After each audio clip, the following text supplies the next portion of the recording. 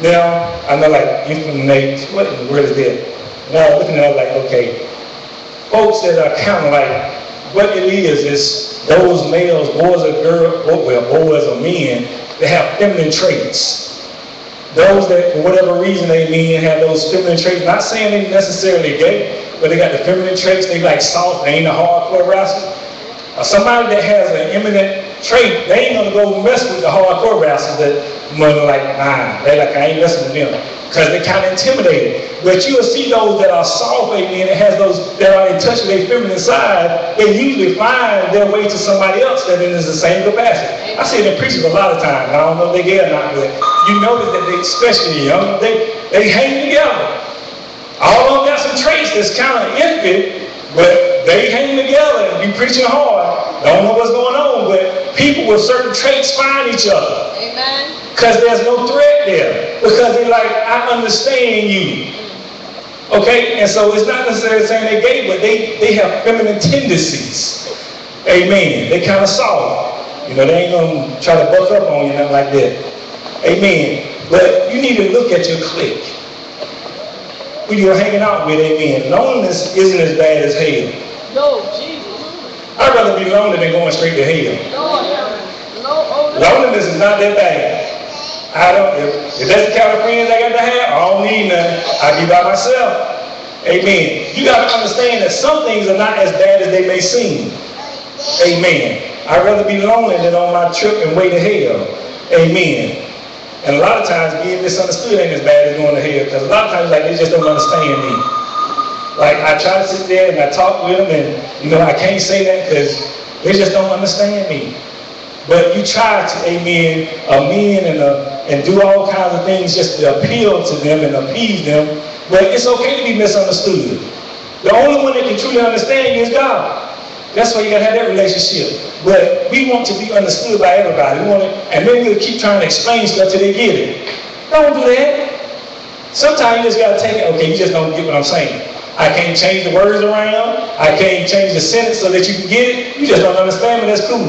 I'd rather be misunderstood than continue trying to beat some things into somebody and then just go to a point where you get mad and you anger and then you sin. Because you can be angry and sin not. But you can also get angry and then if you don't know how to control yourself, you end up in sin. Because there's a hedge built around each of us. Look at verse 14.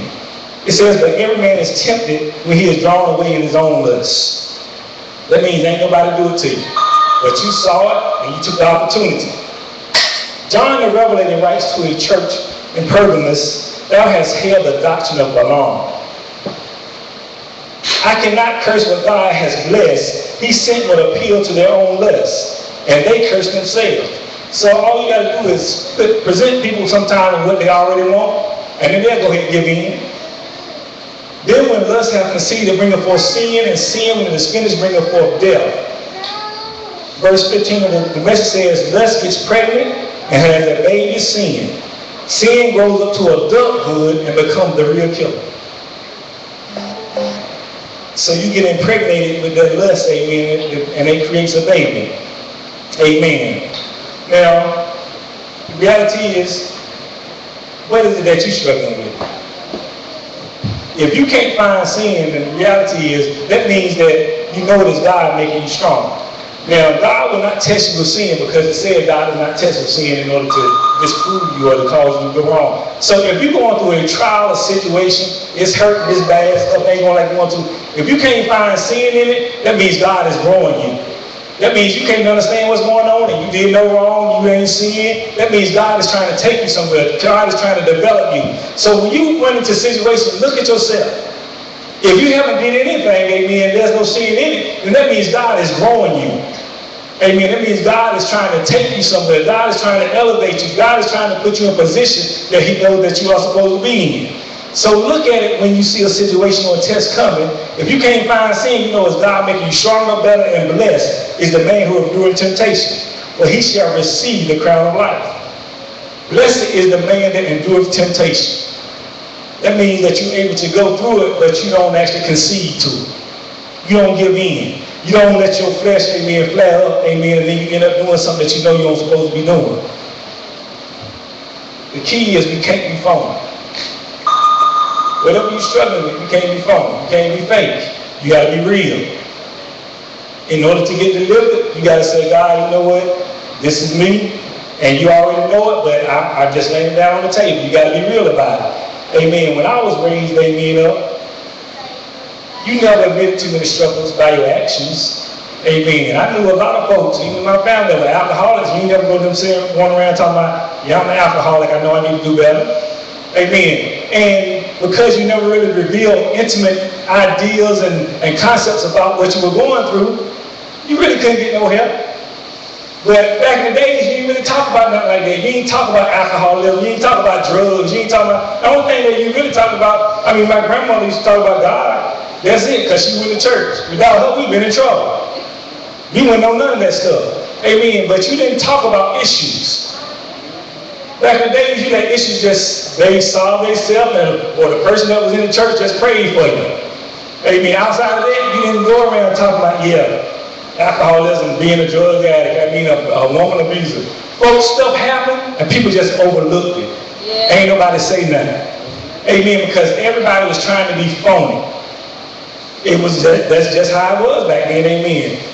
But the problem was evident and never really talked about anything other than God. But because the sad thing is, some feel like they're in a backslid situation when they go through tests. Some people have tests that occur and they feel like, okay, what have I done? You know, I can't go to church because this is going wrong. I can't be around folks that, you know, they may look at me and see that something ain't like it's supposed to be. So you start feeling bad. You start beating yourself up when you miss in the place that you need to be because you feel like something, I just can't present myself like this. Because everything ain't like it should be. And that's the worst mistake you can make, is to stay by yourself when you're alone and in trouble and in heartache, and you don't have nobody to uplift you and to pull you and take you and say, you know what, God got this under control. You know what, God can handle this. You need to be around those that will uplift you, help build you up when you tear yourself down.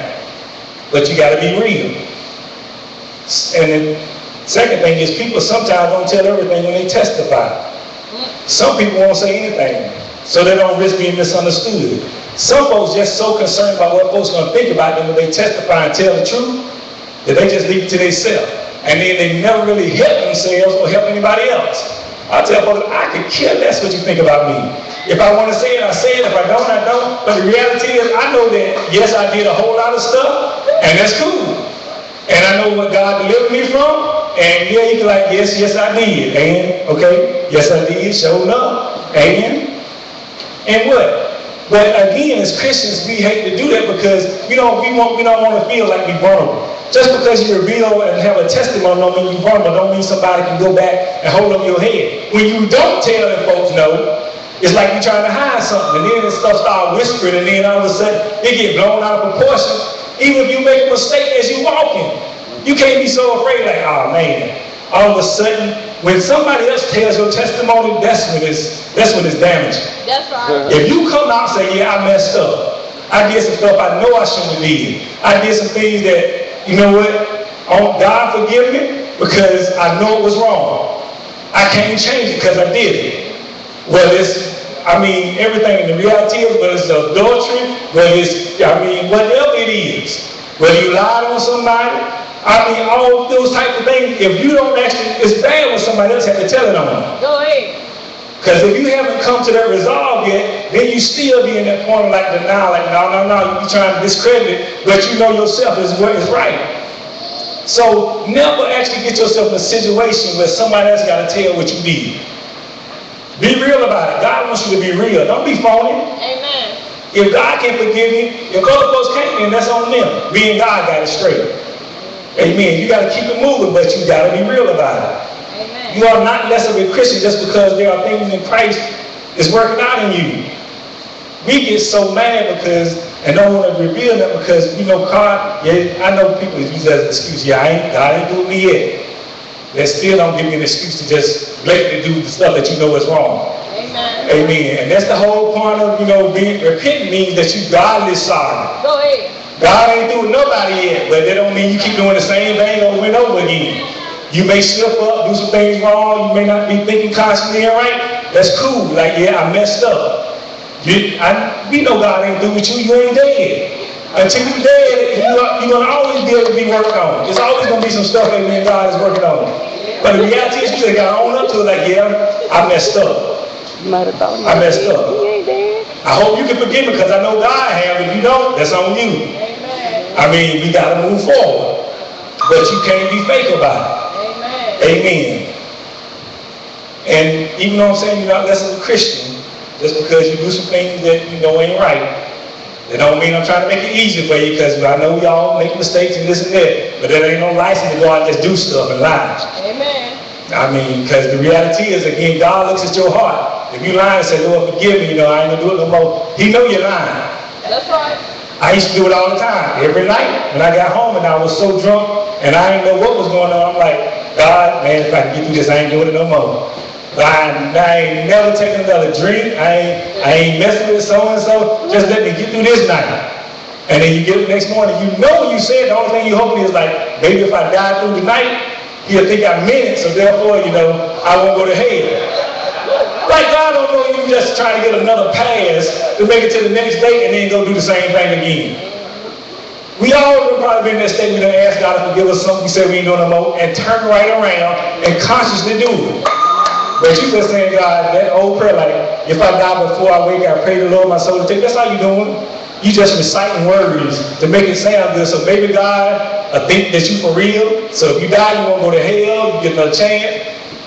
He know your heart. If He know you know you're going to do it again. You just sitting there trying to lie to God, trying to treat God. That don't work. But I did it for years. That's that point where you kind of get in that relationship, but you ain't really in a relationship. It's like, I want to know you, but I'm like, I can't really give up stuff, so I just need to repent. You think you can just repent forever on the same stuff every night? Nope. Like, come on, man, that ain't repenting. That's just saying some words to God, thinking that you're fooling God, that I know you're not for real. So again, we all go through those stages where it's like, we there, but we ain't really there. Amen. If while I was young, I knew I wasn't the only one struggling, and that's what helped persons a lot of times, because I probably didn't get saved when I could have got saved, because I thought you had to have it together. Even though I saw folks in church not have it together, I just thought they were just like, well, I want to be like them. And that was my whole thing is, I don't want to be like what I see that I know is wrong. So when I'm going to get saved and I know I ain't really right and ready. And then a lot of times as youth, you don't understand because ain't nobody being real. Everybody on church folks being so phony. You think they so holy and they living good on Sunday. They get out, they smoking, cursing, running them women, all of this stuff, drinking. And you're like, wow, I don't want to be like that. So it was a deterrent for me, like, I ain't trying to live like that. I know I ain't got my stuff together. I know I'm trying to live a life that I want to enjoy. But the reality is, you got to understand, because it's a process, God will get you right. He just wants you to take that first step. Amen. So a lot of times, that's why you got to be real with your testimonies and your struggles. Yes, we struggle. But God is able to do everything but fail. Amen. God wants your test to be transformed into testimonies. You aren't the only one that can benefit. Other people also can. So God is taking your tests and transforming them into testimonies. All the hurt and the things that people have wronged you, people didn't do stuff that you told them that you know was right. Everybody got to go through their own tests. Amen. Everybody got to go through their own transformation. As right as it is, people told me a lot of stuff not to do, but I did it anyway because I'm hard-headed. I don't believe you. I got to see it for myself because I think I'm smart enough to get around what happened to you. Most of us think we're smarter than the last person that did it. Amen. But that's usually not the case. But you got to understand, that's why it's personal. You're not as smart as you think you are. Without God, you're in trouble. All your intellect, it ain't going to help you. Amen. So to summarize it, and like I said, because we all going through some things, amen, and God understands that we're in a time where even though we're going to that next place and we getting and building a relationship, right now the saints are going through some stuff. Yeah. There's some things happening, amen. You're like, wow, I never would have thunk it. This is the last thing that would even been in my mind. But God is allowing us, amen, to go through some things so that we can come out, amen, and be in a position to have a testimony to help somebody else. Amen. Not only grow ourselves because in our trials, if we understand it and we keep it accurate, we realize that God is just growing us. Even when we removed ourselves from everything that we needed to be in, God was still growing us to get us to the point to realize we need to reconnect. Amen. It's okay, but you got to reconnect. So to advance to the predetermined goals that God ordains in each of us, He sends tests. So to get us to where God knows we are supposed to be, to get us in our purpose,